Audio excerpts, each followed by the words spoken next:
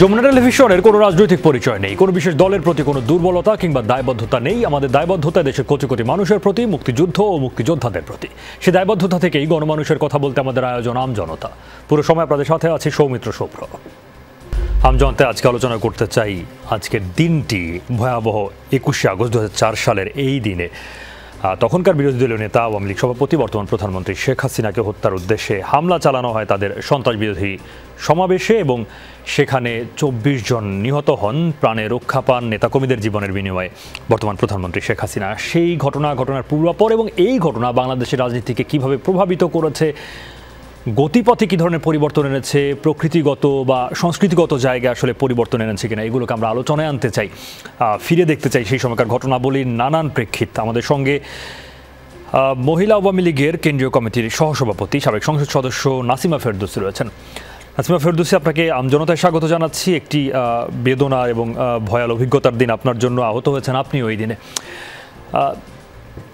বুঝতে চাই নাসিমা ফেরদৌসী, এই দিনটি 21 আগস্ট 2004 আপনার জীবনকে ঠিক কীভাবে প্রভাবিত করেছে, কতটা বদলে দিয়েছে এবং বাংলাদেশের রাজনীতি সম্পর্কে এই অভিজ্ঞতা আসলে আপনাকে আসলে কি বার্তা দিয়েছে যে বাংলাদেশের রাজনীতি সহিংসতার একটা ভিন্ন মাত্রায় প্রবেশ করলো? আপনি কিভাবে দেখেছেন এই সময়টাকে?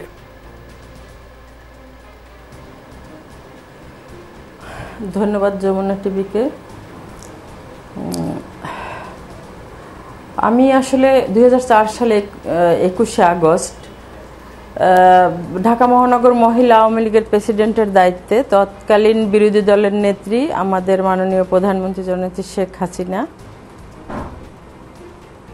তিনি একটা র্যালি ডাকেন, শান্তিপূর্ণ র্যালি।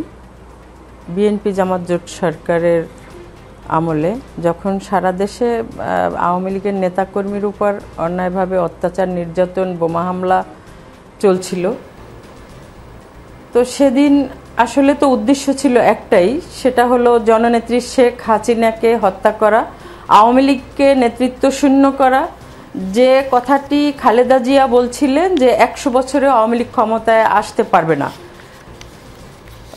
তো সেই 75-এর 15ই আগস্ট বঙ্গবন্ধুকে সপরিবারে হত্যা করে এবং 71-এ যারা বাংলাদেশ চায় নাই তারাই কিন্তু সেদিন 21শে আগস্ট গ্রেনেড হামলা চালায়, যে এই জননেত্রী শেখ হাসিনাকে হত্যা করার উদ্দেশ্যে।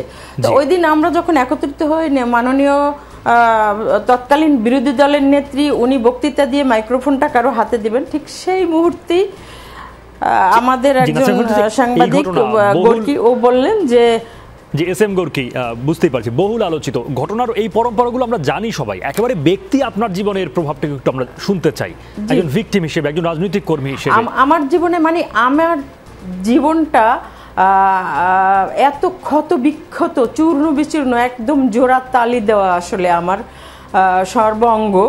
পাগুলি যদি এখনও আপনারা দেখেন তো আটকে যাবেন, 1500-এর মতো স্পিন্ডার আমার শরীরে।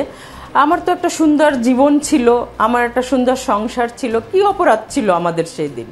আমাদের যে 24 জন নেতাকর্মী রক্ত দিল, জীবন দিল এবং শত শত নেতাকর্মীর আজকেও স্পিন্ডার নিয়ে অসহ্য যন্ত্রণায় আমরা আছি।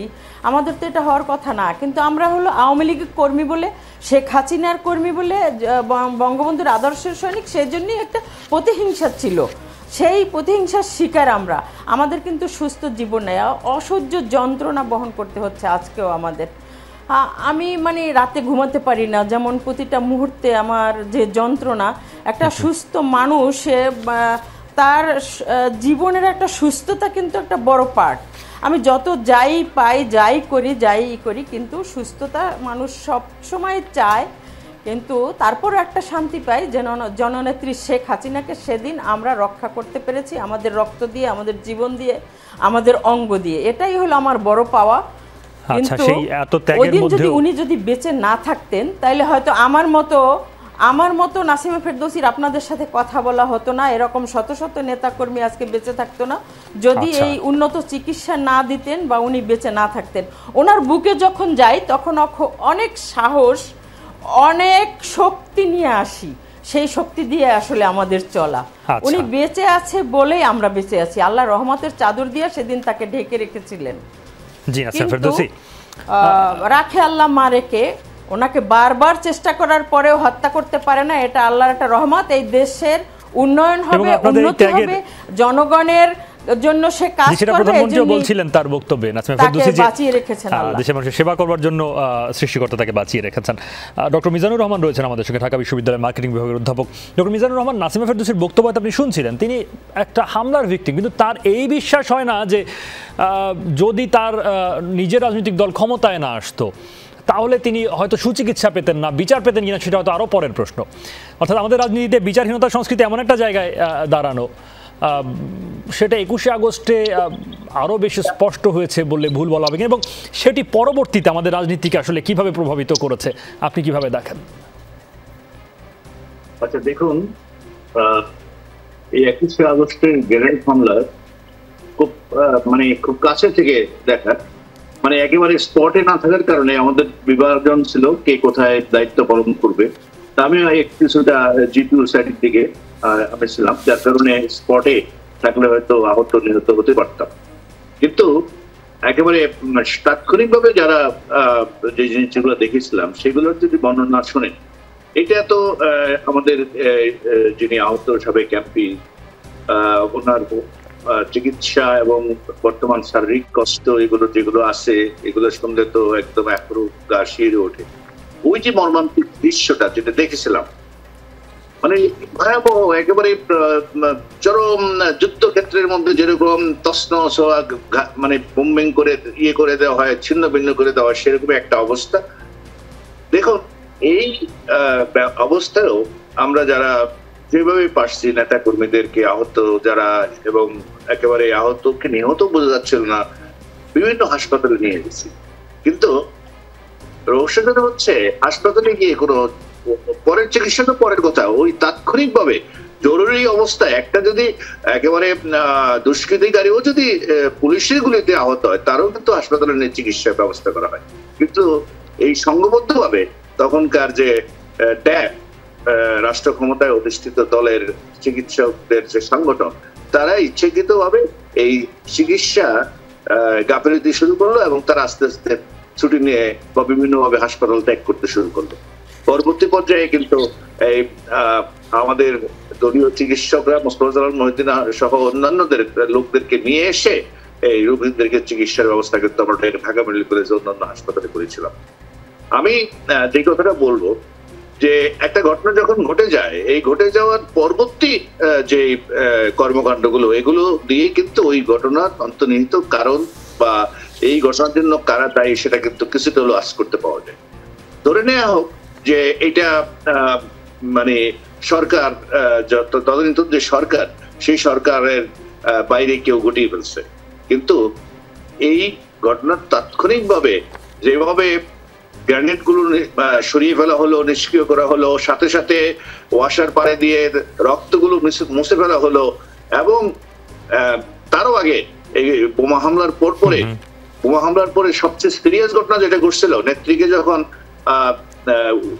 গাড়িতে উঠানো হলো, তারপরে এই গাড়ি লক্ষ্য করে একদম অ্যাসল্ট গান দিয়ে বৃষ্টির মতো গুলি করা হয় এবং সেই গুলি গিয়ে লোক নিহত হয়। নেত্রী গাড়িতে গিয়ে বুলেটের ইয়ে লাগে, ওনার যেটা বুলেট প্রুফ গাড়ি ছিল, এবং সেখানে যখন হলো গাড়ি যখন টার্ন নিয়ে আসছিল, মার্কেট থেকে আবার গুলি করা হয়।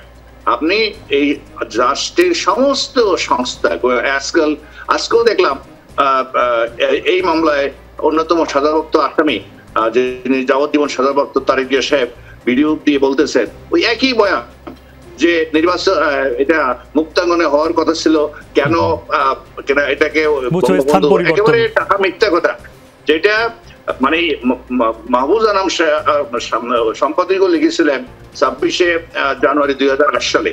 ওনার ওই সম্পাদকীয় পড়ে দেখে একজন পাকিস্তানি দূতাবাসের একজন কর্মকর্তা যেই বয়ানটা দিয়েছিল, হুবহু আজকে তারেক জিয়াটা একই বয়ান, অর্থাৎ এই আওয়ামী লীগের লোকরাই এই সহানুভূতি পাওয়ার জন্য এই ঘটনা ঘটিয়েছিল, যেটা তদানীন্তন প্রধানমন্ত্রী সংসদে বলেছিলেন যে ভ্যানিটি ব্যাগে করে এই বোমা নিয়ে গেছে। মিজানুর রহমান, কিন্তু একেবারে মানে ঘটনা কেমন সাদৃশ্য পাওয়া যায় দেখুন, মানে ওই যে স্থান, অর্থাৎ সমাবেশের স্থান কোথায় হবে, তখনও প্রধানমন্ত্রী জবানবন্দিতে আছে যে ওই দিন ঘটনার দিন সকাল পর্যন্ত মুক্তাঙ্গন অনুমতি পাওয়া যায়নি বলে তাদেরকে পরবর্তীতে সরে যেতে হয়েছিল বা ওইখানে একেবারে মিথ্যে কথা এটা। ওই দিনকার পত্রিকা সকালবেলার যে পত্রিকা দিয়ে দেখেন ওখানে পোস্টার ছাপানো আছে যে বঙ্গবন্ধু এভিনিউতে জনসভাটি হবে। একেবারে মিথ্যা কথা এটা। এটা মানে এইগুলো হচ্ছে একেবারে ওই যে পাকিস্তানি দূতাবাস থেকে যে বয়ানটা দেওয়া হয়েছিল সেই বয়ানটা আজকেও আবার আমাদেরকে শুনতে হলো। সেটা হচ্ছে দুর্ভাগ্যজনক, অত্যন্ত মর্মান্তিক এই কথাগুলো। তারপরে সামরিক সহানুভূতি পাওয়ার জন্য নিজেরাই হামলা ঘটিয়েছে। কিন্তু জনাব মিজানুর রহমান, প্রধানমন্ত্রী শেখ হাসিনা 2008-এর সম্ভবত 11 জুন বা তার কিছু আগে হবে, যেই জবানবন্দি দিয়েছিলেন তাতে তিনি বলেছিলেন অনুমতি পাওয়া যায়নি বলে সমাবেশের স্থান পরিবর্তন করতে হয়েছে। না, এটার আগের ঘটনা শোনেন, এটা তো একটা পরের ঘটনা বলে বললাম। আপনি দেখেন পৃথিবীতে যত রাষ্ট্রনায়ক, ইভেন ইন্দিরা গান্ধীর তার পরিবারকে জন্য নিরাপত্তা, বিশেষ নিরাপত্তা আইন আছে, শ্রীলঙ্কার বন্দনায়কে, আমেরিকার প্রেসিডেন্টের প্রাক্তন ক্যানেডির প্রত্যেকটা, অর্থাৎ যারা এই ধরনের আততায়ীর ইয়েতে হয়েছিলেন সব দেশে কিন্তু বিশেষ নিরাপত্তা আইন আছে। আমাদের দেশেও কিন্তু বঙ্গবন্ধু পরিবারের সদস্যদের অর্থাৎ 75 নির্মম হত্যাকাণ্ডের পরে তাদের জীবন যে ঝুঁকিতে আছে সেই জন্য কিন্তু একটা বঙ্গবন্ধু পরিবারের সদস্যদের নিরাপত্তা আইন 21শে জুন 2001 সালে এটা পাশ করা হয় এবং 29 নম্বর অর্ডার 2001 এটা কার্যকর হয়। কিন্তু বিএনপি ওই সেই নির্বাচনে 2001 নির্বাচনে ক্ষমতায় এসেই অর্থাৎ সেটা বাতিল করে দেয়। 2001 সালের 2রা ডিসেম্বর এই বঙ্গবন্ধু পরিবারের সদস্যদের নিরাপত্তা রহিত আইন পাশ করে। অর্থাৎ আমি বলছি আগে এবং পরের ঘটনা যদি আপনি একসাথে মিলিয়ে দেখেন এগুলো যোগসূত্র কিন্তু আছে। পাওয়া যায় বলছেন। বুঝতে পেরেছি। আমাদের সঙ্গে নজরুল ইসলাম বাবু রয়েছেন, আওয়ামী লীগ থেকে নির্বাচিত, নারায়ণগঞ্জ 2 আসন সংসদ সদস্য, ছাত্রলীগের সাবেক সাধারণ সম্পাদক। তিনি নজরুল ইসলাম বাবু ওই ঘটনায় আহতদের একজন। তো নজরুল ইসলাম বাবু, আপনি ব্যক্তি আপনার অভিজ্ঞতা তো নিশ্চয়ই সেটা যদি বলতে চাই যে কাউকে স্পর্শ করবে, এটা ধারণা করতে পারি এরকম একটা ঘটনার সাক্ষী হওয়া, সেটা নিজের শরীর, নিজের অভিজ্ঞতা দিয়ে বুঝতে চাই এর পরবর্তী ঘটনা প্রবাহ, অর্থাৎ রাজনীতিতে এই 21 আগস্টের ব্যবহার, যেটি অন্তত বিরোধী দল, এখনকার বিরোধী দল বিএনপির দিক থেকে অভিযোগ রয়েছে যে পরবর্তীতে বিচার এবং বিচার প্রক্রিয়াতে নেতাদেরকে যুক্ত করা, সেগুলো সাজানো নাটক তারা বলতে চাইছে। কোনোভাবে বিচার প্রক্রিয়ায় এমন কোনো প্রভাব তৈরি করার চেষ্টা আদৌ হয়েছিল কিনা, একজন ভুক্তভোগী হিসেবে আপনি কিভাবে দেখেন, যেখানে যদি কেউ যুক্ত না থেকে থাকেন সরাসরি, তাকে যুক্ত যদি করা হয়ে থাকে, সেটা আসলে ন্যায় বিচার শেষ পর্যন্ত বলা যাবে কিনা? নজরুল ইসলাম বাবু, আপনাকে অনেক ধন্যবাদ যে আপনি এমন একটি প্রশ্ন করেছেন এটা আমার জন্য পুরো হাস্যকর। কারণ দেখুন, জাতির পিতা বঙ্গবন্ধু শেখ মুজিবকে যারা হত্যা করেছিল, হু আর দ্য বেনিফিশিয়ারি গ্রুপ পরবর্তীতে রাষ্ট্র শাসন করেছেন, ক্ষমতায় এসে দল বানিয়েছেন, ক্যান্টনমেন্টের টাকা দিয়ে মানুষ কিনেছেন, পরবর্তীতে মানুষ মেরেছেন, আবার খুনিদেরকে পুরস্কৃত করেছেন। সেই দলের নেতা কর্মীরা এছাড়া আর কি বলতে পারে? এ থেকেই আপনাকে বুঝে নিতে হবে যারা বঙ্গবন্ধুর রক্তের সাথে বেইমানি করেছে, বঙ্গবন্ধুর পরিবারকে যারা সেদিন হত্যা করে শুধুমাত্র সেনাবাহিনীর প্রধান হওয়ার আকাঙ্ক্ষা পূরণ করার চেষ্টা করেছে, সেই জিয়াউর রহমানের প্রেতাত্মা যতদিন থাকবে এদেশের, তারাই এই ধরনের সন্দেহ করবে। আপনি দেখুন, জাতির পিতার কন্যা শান্তি সমাবেশে র্যালির ডাক দিয়েছিল সেদিন মাত্র। আমি তখন বাংলাদেশ ছাত্রলীগের সাধারণ সম্পাদক, আমি মাননীয় বিরোধী দলীয় নেতা জননেত্রী শেখ হাসিনা, তাকে নূর হোসেন স্কোয়ার থেকে আমি কিন্তু ওনাকে কর্তন করে গাড়ি শেষ পর্যন্ত ঢুকিয়ে, সেদিন ছিল আমাদের ট্রাকের উপর সমাবেশ। আমি যেহেতু ছোট অনুজ ছাত্রলীগের কর্মী, সেই জন্য আমার হাত ধরেই কিন্তু আপা ওই ট্রাকে উঠেছিলেন। তো সেখানে এত বড় ঘটনার পর এই ঘটনায় আমাদের কোনো চিকিৎসা দেওয়ার খবর নেই, চিকিৎসা কেন্দ্রগুলো বন্ধ হয়ে যায়, সরকারি মেডিকেলগুলো, হাসপাতালগুলোতে আমরা যে ফেরত আসি, আমার রক্ত শূন্যতায় ভরে যায়, আমাকে সিএমএসে নেওয়া হয়, সেখান থেকে বের করে দেওয়া হয়। এবং এরকম অসংখ্য নেতাকর্মী শহরের বিভিন্ন হাসপাতালে গিয়ে কোথাও চিকিৎসা পায়নি। চিকিৎসার ব্যবস্থাটা পর্যন্ত করতে হয়েছে এই ঘটনায় আহত বঙ্গবন্ধুর কন্যা শেখ হাসিনাকে। তিনি আমাদেরকে দিল্লিতে পাঠিয়েছেন নিজ খরচে নিজ ব্যবস্থাপনায়। যদি বেগম খালেদা জিয়া এই ঘটনার সাথে সম্পৃক্ত না থাকতেন, তার পরিবার সম্পৃক্ত না থাকতো, তার সরকার সম্পৃক্ত না থাকতো, তাহলে আপনি বলুন আমরা বাংলাদেশের নাগরিক হিসাবে কেন চিকিৎসার ব্যবস্থা পাইনি, কেন তারা কোনো রকম চিকিৎসার ব্যবস্থা সেদিন নেননি, আমাদেরকে কেন নিজ টাকায় ওই বঙ্গবন্ধুর কন্যার টাকায় চিকিৎসা করতে হয়েছে। আমাদের এখানে আমাদের মহিলা সংরক্ষিত এমপি উনি কিন্তু বলেছেন যে ওনার দেহ খণ্ড বিখণ্ড হয়ে গিয়েছিল, ওনাকে আমরা আলাদা আলাদা টুকরা টুকরা করে কিন্তু দেখেছি। ওই দিল্লিতে আমরা একসাথে ছিলাম, আমরা যখন ট্রিটমেন্টে ছিলাম, আল্লাহ তাকে বাঁচিয়ে এনেছেন। আমাকে 87টা স্প্লিন্টার বের করেছে অপারেশন করে, এরপরও অসংখ্য স্প্লিন্টার নিয়ে আমি আজও মনোবল শক্ত করে বঙ্গবন্ধুর কন্যার সাহায্যে আমরা এগিয়ে যাচ্ছি। সেদিন মহান রাব্বুল আলামিন বঙ্গবন্ধুর কন্যাকে বাঁচিয়ে রেখেছেন আমাদের মতো মানুষগুলোকে টিকিয়ে রাখার জন্য এবং এদেশের মানুষকে সেবা করেন। আচ্ছা, আজকে সেবা করতে এসে ওই খুনিদেরকে তিনি কিন্তু শাস্তির আওতায় এনেছেন স্বাধীনতা বিরোধীদের, এনেছেন বঙ্গবন্ধুর খুনিদের, এনেছেন এই গ্রেনেড হামলাকারীদের। আমি জিজ্ঞেস করতে চাই, এই ঘটনার পর এই 75 পরবর্তীতে যারা সরকারে ছিলেন তারা তো এই খুনের মামলার কোনো হদিস নেননি, ওনারা তো বিচার কার্য সম্পন্ন করেননি, তাহলে ওনারা যে প্রকৃত খুনি এটা বুঝিয়ে বলার আর কোনো উদাহরণ দিতে পারে না। আমার sir doctor Mizanur Rahman sir এখানে আছেন, ডিসি স্যার, উনি যে কথাগুলি বলেছেন যে একদম পুরোপুরি অসত্য কথা, বানোয়াট কথা, জিয়াউর রহমানের পরিবারকে মানায়, তারেক রহমানদেরকে মানায়। কারণ ওনারা সাজাপ্রাপ্ত আসামি হয়েও এখনো জেলখানায় না ঢুকে এই বিদেশে পালিয়ে আছেন, সুন্দর আবহাওয়ার মধ্যে আছেন, যার কারণে নানান কথা মুখ দিয়ে বের হয়। সাহস থাকলে বাংলাদেশের মাটিতে আসতে বলুন, এদেশের জনগণ বুঝিয়ে দিবে কোনটা সত্য কোনটা মিথ্যা। আরেকটি কথা আমি বলতে চাই, আপনি জেনে রাখুন, এই খালেদা জিয়া আমাকে ডান্ডা বেরি পড়িয়েছিল, আমি দীর্ঘদিন ডান্ডা বেরি পরিহিত করতেছিলাম। আমার অপরাধ কি ছিল? বঙ্গবন্ধুর কন্যার জননেত্রী শেখ হাসিনা, আমাদের শ্রেষ্ঠ সেবক, এই সফল আজকে রাষ্ট্র পরিচালনার সফল রাষ্ট্রনায়ক, ওনার সাথে কেন দেখা করতে যাওয়া, ঈদের দিন আমাকে গ্রেপ্তার করা হয়। আমরা 11 মাস টানা জেলখানায় ছিলাম,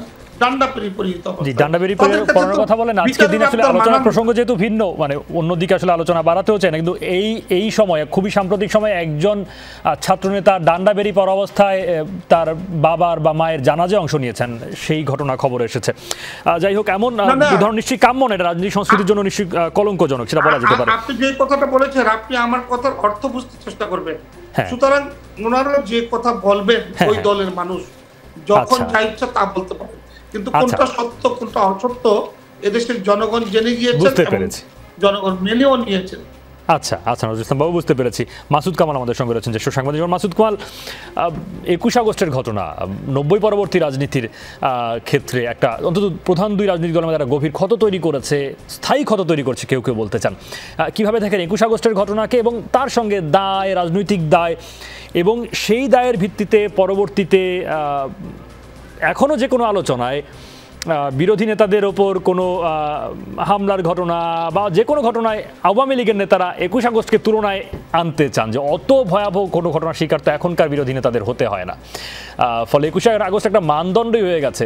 কি বলবেন? দেখেন, একটা জিনিস কি, বাংলাদেশের রাজনীতিতে 21 আগস্ট একটা মানে বড় ঘটনা, বড় ফ্যাক্টর। বড় ফ্যাক্টরটা কি অর্থে? সেটা হলো গিয়ে যে মানে আপনার দুটো রাজনৈতিক দলের মধ্যে যে একটা স্থায়ী বিভেদ, সেই জিনিসটা কিন্তু 21 আগস্টের এই ঘটনার মাধ্যমে হয়েছে। যেমন ধরা যাক, আজকে এই যে আমরা প্রায় বলি যে আওয়ামী লীগ বিএনপির সঙ্গে বসতেছে না, বিএনপি আওয়ামী লীগের সঙ্গে বসতেছে না, হ্যাঁ, এই যে বসতেছে না, এর পেছনে কিন্তু এই ঘটনাটা আছে। যেমন ধরেন, আমি একটু উদাহরণ দিয়ে বলি, আপনি মানে শেখ হাসিনা জনসভা ছিল, ওই অনুষ্ঠানে ছিলেন, এবং ওই অনুষ্ঠানে থাকার পর তার একদম পায়ের কাছে এসে গ্রেনেড পড়েছে, একটু পাশেই পড়েছে, তার সামনে তার দলের এত এত লোকজন মারা গেছে, এখন উনি নিজে বিশ্বাস করেন যে এই গ্রেনেড নিক্ষেপের সঙ্গে অথবা ওনার এই হত্যা প্রচেষ্টার সঙ্গে বিএনপির লোকজন জড়িত আছে, এটা উনি বিশ্বাস করেন। তো উনি যদি বিশ্বাস করেন তো তার সঙ্গে উনি কিভাবে রাজনৈতিক আলোচনা করবেন, তাই না? তো এই জিনিসটা কিন্তু হতেই থাকবে। আবার তারা বলতেছে, বিএনপি বলতেছে যে এটা হলো আওয়ামী লীগের বানানো। যদি আওয়ামী লীগের বানানো হয় এত বড় একটা ব্লেম, এবং যে মামলার মাধ্যমে আওয়ামী লীগের মানে বিএনপির লোকজনকে শাস্তি দেওয়া হচ্ছে, তাদেরকে ব্লেম করা হচ্ছে, তারাই বা কীভাবে বসবে? এখন এই জিনিসটা কিন্তু এই পর্যায়ে আসতো না কখন? যদি এই ঘটনার একটা সুষ্ঠু বিচার, যখন নাকি জোট সরকার ক্ষমতায় ছিল, আওয়ামী লীগ বিএনপি জামাত যখন ক্ষমতায় ছিল, তারা যদি এটার একটা মানে সুষ্ঠু বিচার করতেন তাহলে কিন্তু এই জিনিসটা এখানে আসতো না। কিন্তু ওই সময় বিভিন্ন কর্মকাণ্ডে এটা স্পষ্ট যে বিএনপি জামাত সরকার এই বিচারটা আসলে করতে চায় নাই। তারা ওখানে জজ মিয়া নাটক করেছে, তাজউদ্দিনকে দেশের বাইরে পাঠিয়ে দিয়েছে, এগুলো কিন্তু তারা করেছে, এবং এটাকে কিন্তু এখন অস্বীকার করা যাবে না। এবং যত নতুন নতুন থিওরি এখন দিচ্ছে যে ওই আঁচলের নিচে করে আপনার ভ্যানিটি ব্যাগে করে গ্রেনেড নিয়ে গেছে, স্থান কেন পরিবর্তন হলো না হলো, এই যেগুলি এগুলি যত বলে এগুলি কিন্তু ভাই ধোপে আসলে টেকে না, বুঝছেন? এগুলি টেকে না রে ভাই। এইগুলি বলার মাধ্যমে কি হয়, তাদের দুর্বলতাটা আরো প্রকট হয়ে মানে আসে। এইটা যদি তখন একটা বিচার হতো, সঠিক একটা তদন্ত হতো, তাহলে কিন্তু আজকের এই সমস্যাগুলো আসে না। আবার বিপরীত দিকে দেখেন, আমি নিজে যেটা বলবো, এই মামলায় পরবর্তীতে আওয়ামী লীগ গভর্নমেন্ট আসার পর তদন্ত হয়েছে, সেই তদন্তেও আমার কিন্তু একটু কথা আছে। আমার কাছে মনে হয়েছে যেন সেই তদন্তটা যতটা না অথেন্টিক হওয়ার কথা ছিল, সেখানে একটু যেন রাজনীতির ছোঁয়া মনে হয় আছে, এটা আমার ধারণা। এটা যদি না থাকতো তাহলে কিন্তু এটা আরো বেটার হতো, কিন্তু সেটা কিন্তু হয় নাই। মানে আমার কথা হলো কি, ঠিক কোন আলামতের জায়গা থেকে জনাব মাসুদ কামাল, কোন আলামতের জায়গা থেকে, মানে কোন অংশটুকুকে আসলে রাজনৈতিক ছোঁয়া হিসেবে আপনি দেখতে চাইছেন? তদন্তকারী হিসেবে কাউকে নিয়োগ দেওয়া, কারাকন্দের কথা কেউ কেউ বলে থাকেন, কারো নাম ঢোকানো কোন রাজনৈতিক নেতার, কোন অংশটুকু? দেখেন, আমি একটা কথা বলি আপনাকে, এই মামলায় প্রধান আসামিকে মুফতি হান্নান, কে মেরেছে? হরকতুল জিহাদ। এটা তো মামলার যদি রায়টা পড়েন আপনি স্পষ্ট দেখবেন। আমি কিন্তু পুরো রায়টা খুব মন দিয়ে পড়ার চেষ্টা করেছি। তাহলে মূল লোক হইল হরকতুল জিহাদ, মুফতি হান্নান, এই কিন্তু এখানে ঘটনা। আপনি এখন দেখবেন যত আলোচনা হয় এটাকে রাজনৈতিকভাবে কিন্তু প্রভাব বিস্তার করা হচ্ছে। বিএনপি করছে বলা হচ্ছে বারবার, এবং বিএনপির অনেক এমপিকে আনা হচ্ছে, বিএনপির এক জায়গার এক লিডারকে আনা হচ্ছে, এবং যত বিএনপির লিডার এখানে আছে এই মামলার নাম আসছে, সবারই যাবজ্জীবন হয়ে গেছে। কিন্তু অথচ দেখেন বিপরীত দিকে এই মামলার বিচারের ক্ষেত্রে পুলিশের যে ভূমিকা ছিল, আর্মির যে ভূমিকা ছিল, হ্যাঁ, এদের মধ্যে কিন্তু অনেকেরই ওই দায়িত্ব পালনের অবহেলার দায়ে 3 বছর 4 বছরের সাজা হয়েছে। তো জিনিসটা কি দাঁড়ালো আলটিমেটলি? হয়তো মামলা আপনি বলবেন যে চূড়ান্ত রায় তো আর হয় নাই, সামনে আরও আছে, তখন হয়তো বোঝা যাবে কি হবে। এটা হতে পারে, আমি জানি না সামনে কি আসে। কাজে একটা মামলা তো চলমান, রায় নিয়ে মন্তব্য করাটাও ঠিক সঠিক নয়, আমি সেটা করতেও চাই না। কিন্তু যেভাবে ব্যবহার করা হচ্ছে এই মামলাটাকে, আমার কাছে কেন যেন মনে হয় এটার মধ্যে একটু রাজনীতিকরণ করা হয়েছে। না করলে যদি এটাকে একদম অথেন্টিক ভাবে রাখা হতো, মানে তদন্তের মতো তদন্ত যদি হতো, তাহলে আজকের বিতর্কগুলো এভাবে আসতো না। আচ্ছা, জি মাসুদ কামাল, ডক্টর মিজানুর রহমান সম্ভবত কিছুটা বলতে চাইছেন, আমরা শুনে একটা বিরতিতে যাই। জনাব মিজানুর রহমান, সংক্ষেপে।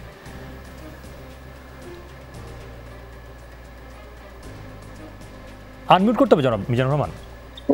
রাজনৈতিক ছোঁয়া হচ্ছে, এই মামলার প্রধান আসামি হওয়া উচিত ছিল বেগম খালেদা জিয়া। এইটা কেন করে নাই সরকার? এই জন্যই এটাতে রাজনৈতিক ছোঁয়া আছে। কারণ ডিজিএফআই, এনএসআই, রাজ্জাকুল হায়াত, ব্রিগেডিয়ার মেজর রাজ্জাকুল হায়াত, তারপরে এনএসআই পরিচালক আব্দুর রহিম প্রেম, এগুলো সবই যাবজ্জীবন জেল হয়ে গেছে। রাষ্ট্রযন্ত্রের পুরোটা ব্যবহার করা হয়েছে এবং গ্রেনেড গুলো সেনাবাহিনী ব্যবহার কিন্তু পাকিস্তান থেকে আনা গ্রেনেড, এবং এই গ্রেনেড ছোড়ার জন্য প্রশিক্ষণ দেওয়া হয়েছে। এইগুলো রাষ্ট্রের প্রধান ব্যক্তি জানতেন না। আমার ধারণা এইটা হচ্ছে এই রাজনৈতিক ছোঁয়া, যেটা সবচেয়ে খালেদা জিয়াকে কেন স্পেয়ার করা হলো, মনে হয় যিনি তদন্ত করেছেন হাকিম সাহেব, উনি সাক্ষী জোগাড় করতে পারছিলেন না, কারণ এটা তারেক জিয়া মানে তার মায়ের সাথে কনসাল্ট না করে এই কাজটা করে ফেলছে। আমি অন্তত বিশ্বাস করি না। এটা হচ্ছে প্রথম রাজনৈতিক ভাবে। এখন দুটো ব্যাপার ডক্টর মিজানুর রহমান, দুটো ব্যাপার। একটা হচ্ছে তারেক রহমান করেছেন, অন্তত কারাগার দায়িত্ব নেওয়ার আগ পর্যন্ত মুফতি আনার জবানবন্দিতে তিনি আব্দুল সালাম পিন্টুর কথা বলছেন, কিন্তু আলাদা করে যে তারেক রহমানের কথা বলেছেন তেমন উল্লেখ ছিল না। তারপরে আগের কথা বলছি, মানে এটা পরবর্তীতে সিআইডির পুলিশ সুপার আর রুহুল আমিন এবং আব্দুর রশিদ, না সেটা তখনকার কথা, কারণ সাথে অন্তত প্রথম আব্দুর রহমানকে দেয়, সেও কিন্তু ওই সরকারি নির্দেশনার মতেই তদন্ত শুরু করে।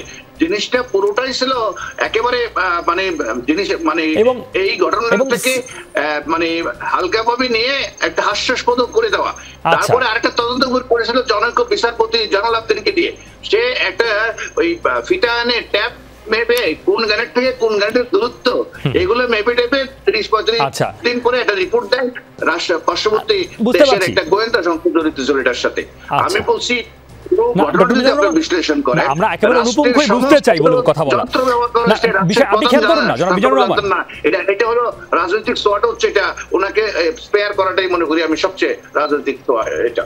আচ্ছা, বলতে চাইছিলাম তখনকার সিআইডির যিনি প্রধান ছিলেন জাবেদ পাটোয়ারি, তিনি আব্দুল সালাম পিন্টুর কথা উল্লেখ করে বলেছেন তিনি ব্যক্তিগতভাবে জড়িয়ে পড়েছিলেন। ব্যক্তিগতভাবে শব্দটা তিনি ব্যবহার করেছিলেন, অর্থাৎ সেখানে দল বিএনপির চেয়ে ব্যক্তিগতভাবে আব্দুল সালাম পিন্টু জড়িয়ে পড়ার কথা তিনি বলতে চেয়েছিলেন।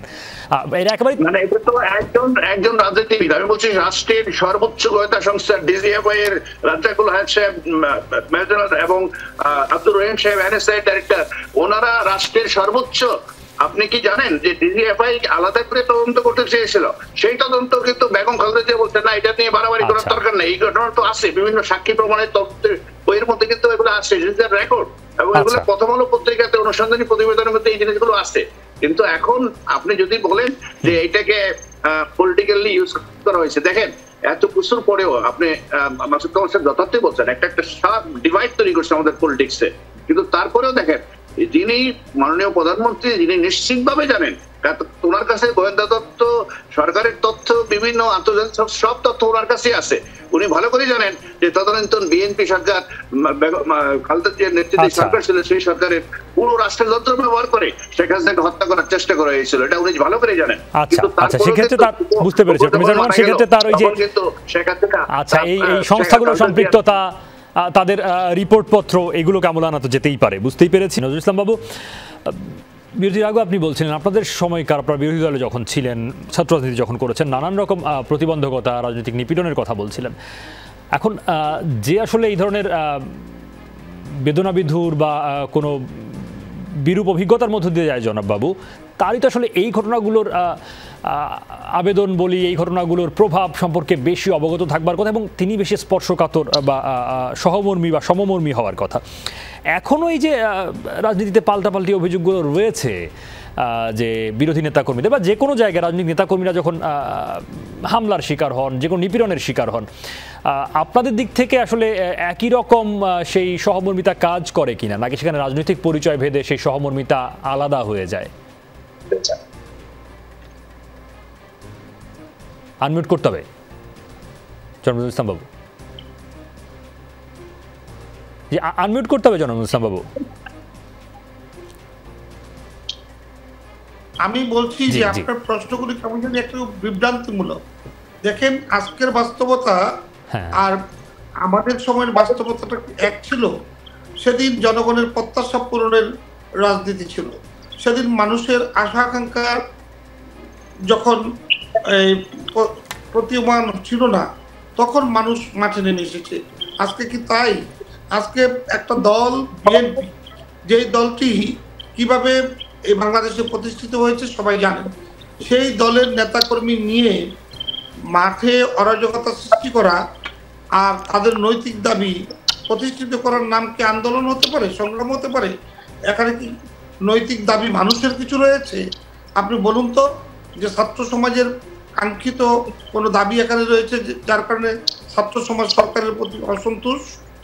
আপনি দেখুন তো যে কৃষকরা আজকে সরকারের বিরুদ্ধে কোনো অভিযোগ এনেছে কিনা।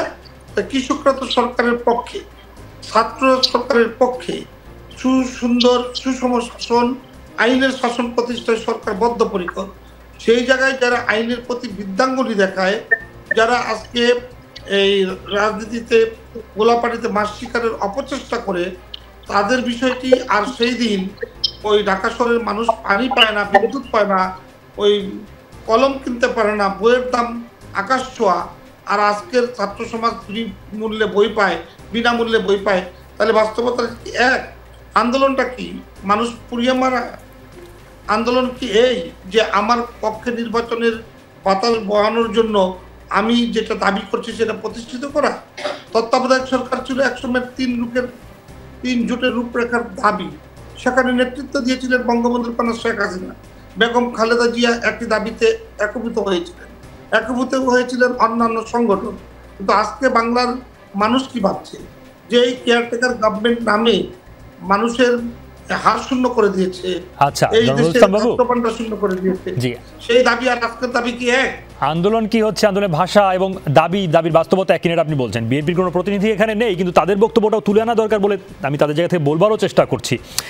সেটা হচ্ছে দাবি, অর্থাৎ যে সংকট, রাজনৈতিক সংকট দুই রাজনৈতিক দলের মধ্যে, সেটা এখনো বর্তমান এবং সেই সংকট কাটার আগ পর্যন্ত দাবিটি নৈতিকতা নিয়ে আপনি যেমন প্রশ্ন তুলেছেন, নৈতিক আছে কিনা দাবিটি, সেই গ্রাউন্ডে দাঁড়িয়ে যে কোনো আন্দোলন, এখন পর্যন্ত বিএনপির আন্দোলন তারা বলছে শান্তিপূর্ণভাবে তারা করছে, সেই জায়গায় কোনো যদি সহিংসতার ঘটনা ঘটে এবং তাদের অভিযোগ যদি পুলিশের দিকে থাকে, যদি সরকারি দলের তাদের দিকে থাকে, আপনি আরো, আমি বলি ভাই, আপনি সঞ্চালক হিসাবে আরো স্পষ্টভাবে কথা বললে আরো ভালো হয়।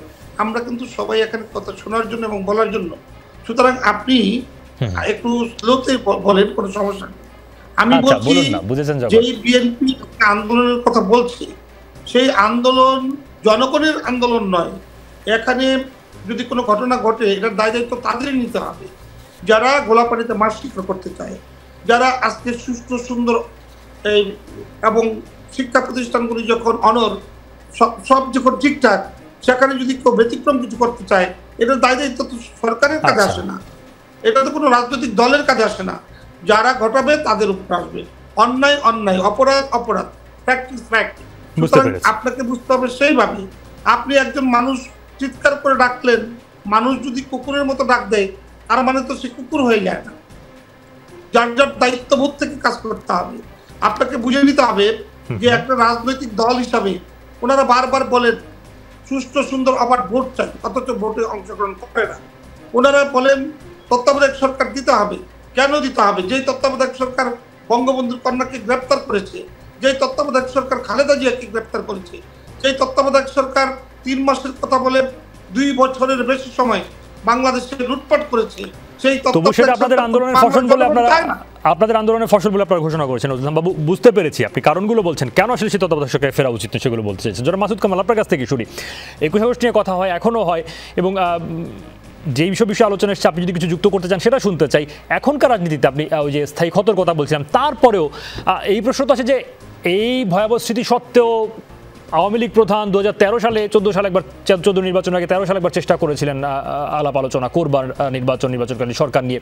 18 সালে একরকম সংলাপে বসেছিলেন, যদি সেই সংলাপ নিয়ে মিশ্র প্রতিক্রিয়া বা বিরূপ প্রতিক্রিয়া দুই পক্ষেই রয়েছে। বিষয় হচ্ছে একে তো সহনশীলতা দেখানোই কঠিন এমন একটা ঘটনার পরে, তারপরও যতটুকু দেখিয়েছে সেটা তো আওয়ামী লীগই দেখিয়েছে। ইতিবাচকভাবে দেখা উচিত তো এই ঘটনাগুলোকে, নাকি?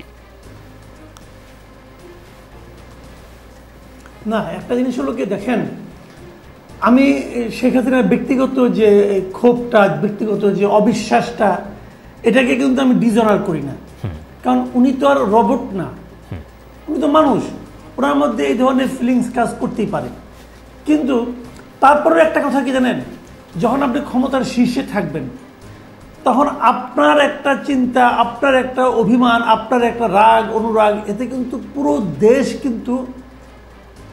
পুরো দেশের একটা প্রভাব পড়বে। আপনি যদি নিজের একটু আপনার যদি ক্ষতিও হয়, তবুও আপনি বসলে যদি দেশের ভালো হয়, সেটাই কিন্তু একজন সরকার প্রধান বা একজন রাষ্ট্রনায়ক তার একটা কাজ।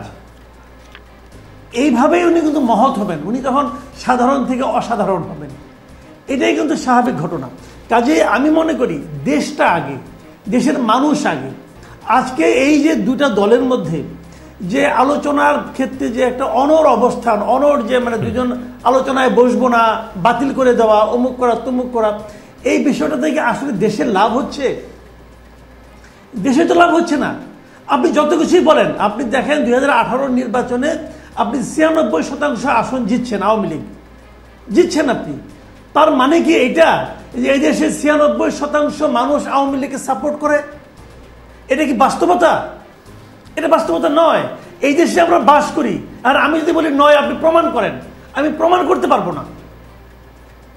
কারণ প্রমাণ করতে না পারলেও পাবলিক পারসেপশনের একটা ব্যাপার আছে। আমি তো জানি, আমি তো দেখছি, আমি আমার আশেপাশের লোকজনকে দেখছি, তারা কি বলে, তারা কি ওই কথাটা বলে না রে ভাই।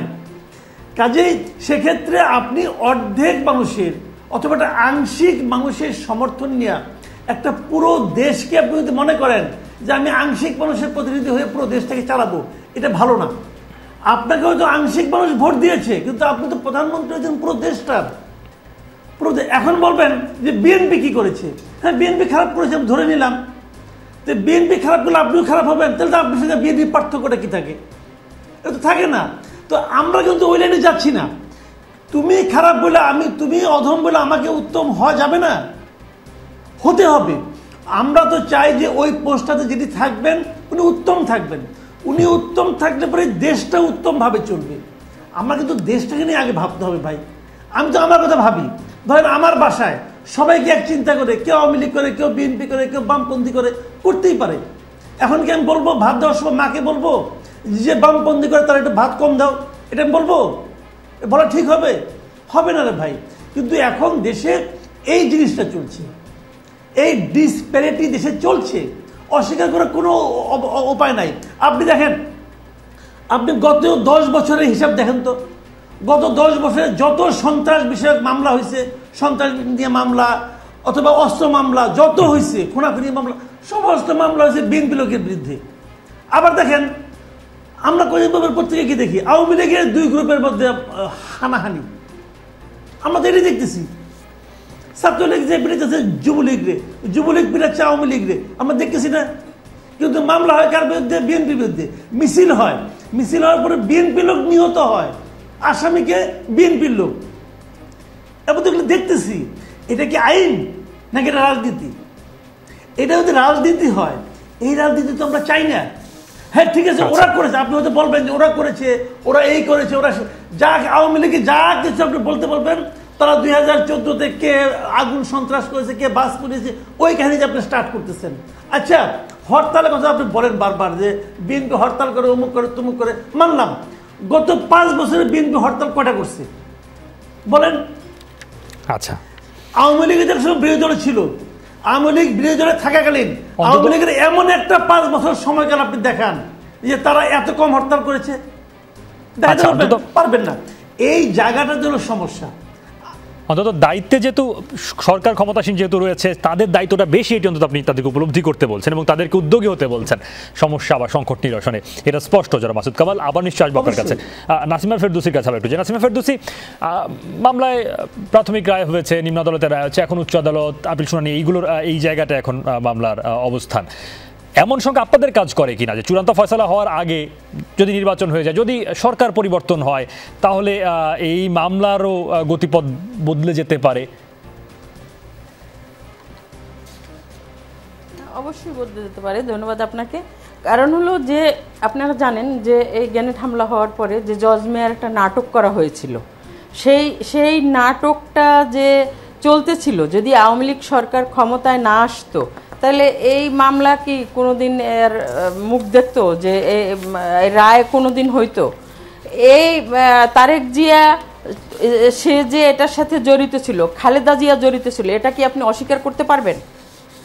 কখনো অস্বীকার করতে পারবেন না। আপনারা আওয়ামী লীগ সরকার ক্ষমতায় আসছে বলে সেই 75-এর 15ই আগস্ট খুনিদের বিচারের দ্বার উন্মুক্ত হয়েছে, বিচারের রায় হয়েছে, কার্যকারী হয়েছে, এবং সেই 71-এ মানে যুদ্ধ অপরাধীদের বিচারও বাংলার মাটিতে হয়েছে। আমি আশাবাদী এই সরকারের আমলে এবং আগামী দিনে ক্ষমতায় এসেও এই 21শে আগস্ট গ্রেনেড হামলায় যারা যে রায় হয়েছে, সেই রায়ের কার্যকারী অনতিবিলম্বে করা হোক। তাহলে হবে কি যে আমরা যারা এত কষ্ট করতেছি, আমাদের এত ক্ষত বিক্ষত চূর্ণ বিচূর্ণ জোড়া তালি দেওয়া যে হাত পা নিয়ে আমরা চলছি, নিহত যারা হয়েছেন তাদের পরিবার এবং তাদের আত্মা এবং আমাদের আত্মা একটু হলেও শান্তি পাবে যে না আমরা শান্তি পেয়েছি।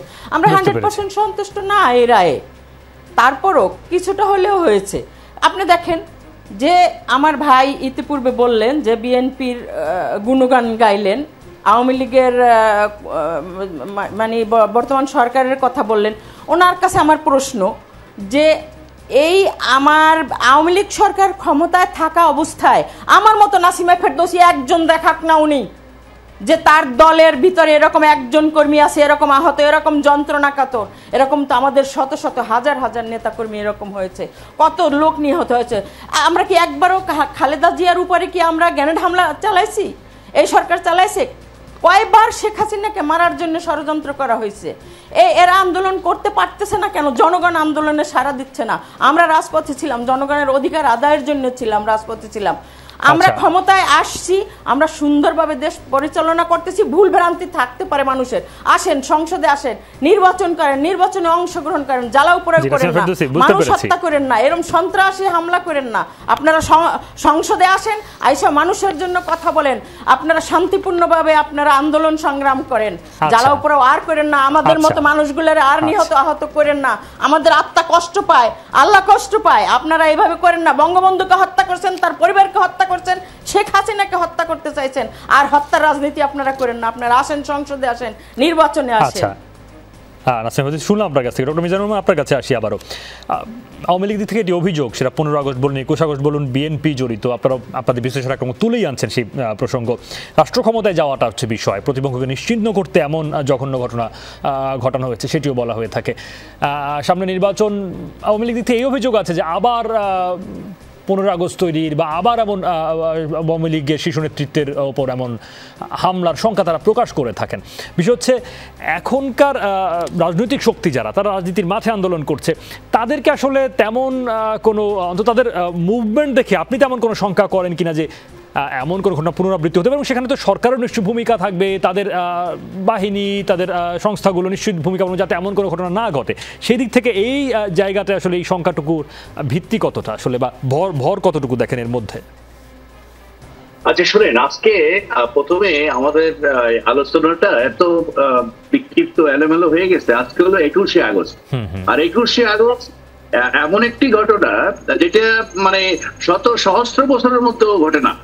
একদম একটা দলের সমস্ত শীর্ষ নেতৃত্বকে একযোগে হত্যা করার জন্য যে চেষ্টা, সেটার সাথে যদি আমরা এখন পুলিশের হামলা মামলা, তারপরে টুকটাক ওই যে আসামি করা, 20 জন করা, 30 জন করা, এই কথাগুলো এখানে নিয়ে আসি, তাহলে মনে হয় আমাদের 21শে আগস্টের এই পুরো গুরুত্বটাকে, অর্থাৎ এই যে একটা মানে ইতিহাসের একবারে অসাধারণ একটা ঘটনা, সেটাকে আমরা হালকা করে দেখছি। এটার সাথে আপনি দেখেন এই বোমা হামলা কিন্তু আরো ঘটনা কিন্তু আছে। বোমা হামলা এইটার সাথে অন্য এই ইভেন মিটিং এ, উদ্দিষ্টের মিটিং এ, তারপরে পয়লা বৈশাখে বোমা হামলা, গ্রেনেড হামলা, আরেকটা বোমা হামলা হয়েছিল 1980 সালের 23শে মে।